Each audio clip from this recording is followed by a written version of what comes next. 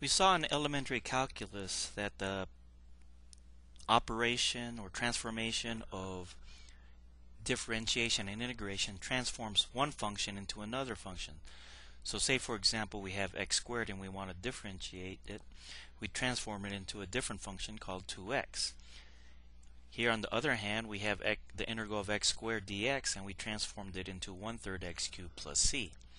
So these are what we call two transform processes that exhibit the linearity property, such that the transform of a linear combination of function is just a linear combinations of the transforms. Now we're going to look at a special type of transform which helps simplify the analysis of trying to find the function associated with differential equations. Now we're going to take a look at the definition of the Laplace transform. So here what we're going to do is take this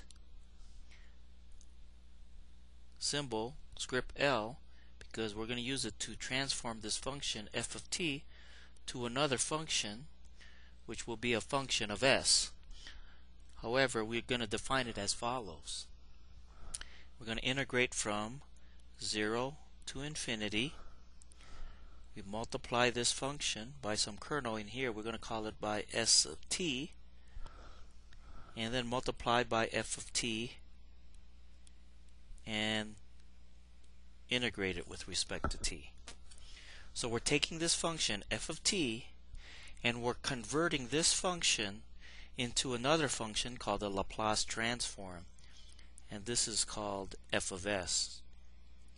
So after we integrate with respect to time, the time is integrated out, and now we have this function to be only as a function of s. And we, by definition, we note that this Laplace transform will exist provided that this integral converges.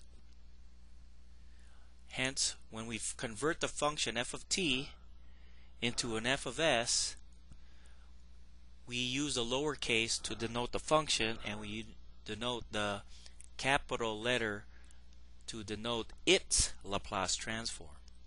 So if I say the Laplace transform of f of t, it's now function of s, where we use a lowercase for time and the uppercase for the Laplace transform domain.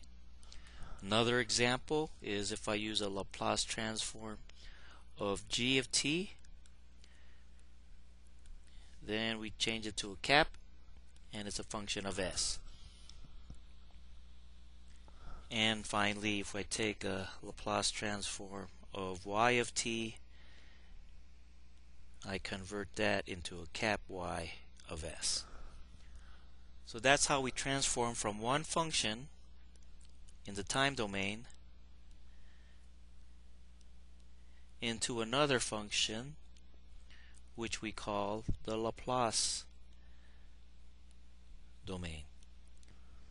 Now let's apply the definition of Laplace transform with a simple function. Say our function is a constant f of t. So our Laplace transform for f of t is equal to, going again by definition, 0 to infinity, f of t e to the minus st dt. But f of t is 1, so it's just 0 to infinity 1 e to the minus st dt, which is equal to the negative e to the minus st divided by s, integrating from 0 to infinity. Well, the upper limit is just minus 1 over s e to the minus s infinity. Minus becomes a plus, so that's 1 over s e to the minus s to the 0. When you evaluate the upper limit, that's just 0. And we're just adding 1 over s, and e to the 0 is just 1, or equal to 1 over s. So the Fourier transform of a constant is 1 over s, Okay, so the Laplace transform of 1 is equal to 1 over s. If I had Laplace transform of 5, it's a constant, but because of linearity, it's 5 over s.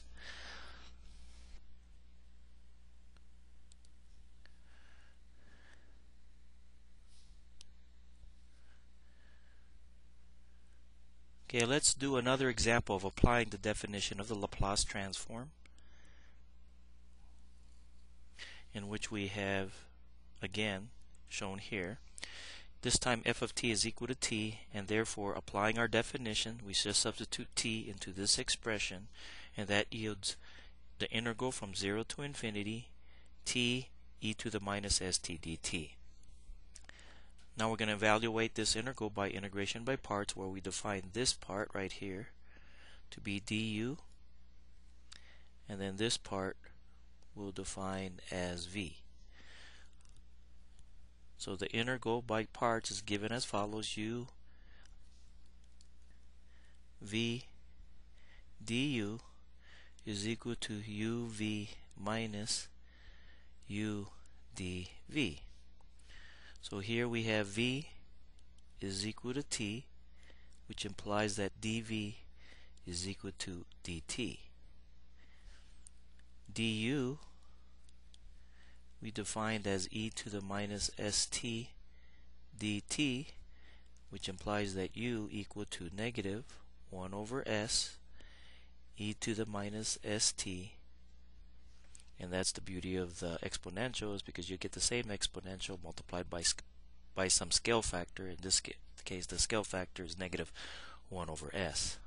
Now substituting these expressions here, we put it into this equation, the integration by parts. Therefore, from 0 to infinity, t e to the minus st dt is equal to uv. U is just negative 1 over s e to the minus st. V is t. We integrate this from 0 to infinity, minus the integral from 0 to infinity. U is negative 1 over s e to the minus st, and then v dv is just dt. Now we can factor out the negative 1 over s, and that yields our definition, what we did earlier, for a constant, where our constant is equal to 1. So let me rewrite this. First, let's note this first expression here. When you put the upper limit, this goes to 0. When you put the lower limit for t, this goes to 0 also. So this expression here is just 0. Now the minus and the minus makes it a plus right here. We factor out the 1 over s since it's not a function of t, and now we have e to the minus st dt, going from 0 to infinity. But we did this earlier, and it turns out to be also 1 over s, so that's just 1 over s times 1 over s, or 1 over s squared. So the Laplace transform for t is equal to 1 over s squared.